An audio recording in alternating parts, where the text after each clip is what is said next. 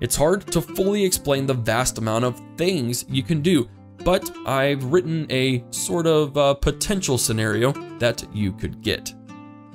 You can marry your club-footed brother off to a gluttonous princess to secure an alliance with an important faction in order to wage war against your in-game rival, who happens to follow a different religion, thus giving you a religious war casus belli, while wooing your neighbor's very fertile queen to have an affair and potentially father a lot of illegitimate children right after you imprisoned and tortured your largest warmongering vassal for trying to overthrow you, but not before you forced another deviant vassal to give you more levies because you had a hook on him from finding out he was into something involving goats, and at the same time giving your younger son, who's honest and an adept commander, the heirship to the throne due to your eldest son's lunacy caused when he almost died as a child because you made him take part in the assassination of your then liege that involved poisonous gold coins and hiding in the woods. Where's your wife in all of this? Well, after she gave birth to your 11th child in as many years, you finally let her help run your empire by sending her off with your steward to visit the realm. She's been gone for 13 months straight and is now pregnant, which obviously cannot possibly be by you. You find out that not only is your very close friend Archbishop the father,